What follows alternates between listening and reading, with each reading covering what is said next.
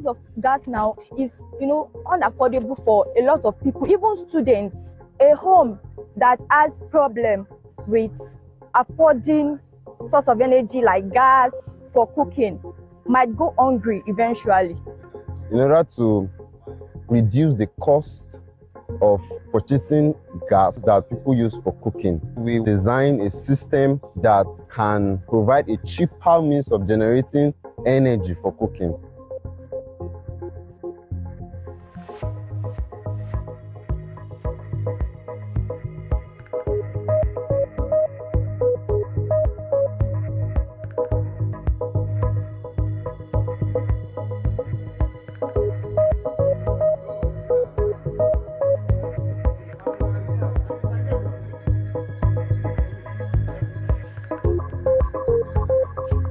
We make use of the solar panel, solar charge controller. We make use of lead acid tubular battery.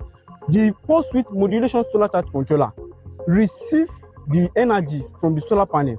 Then from the battery, there's a process that goes on in the battery that converts the chemical energy into electrical energy, and it is moved to the induction coil of the stove.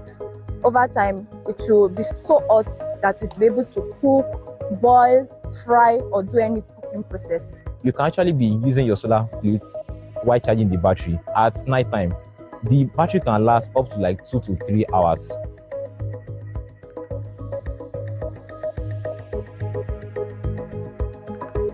I feel excited to be part of this project because it will reduce the depletion of the ozone layer. It can be off-grid and you are still able to cook.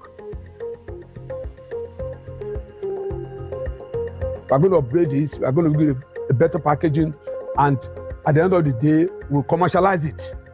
As a patent, we commercialize it in a way that we can produce more of this.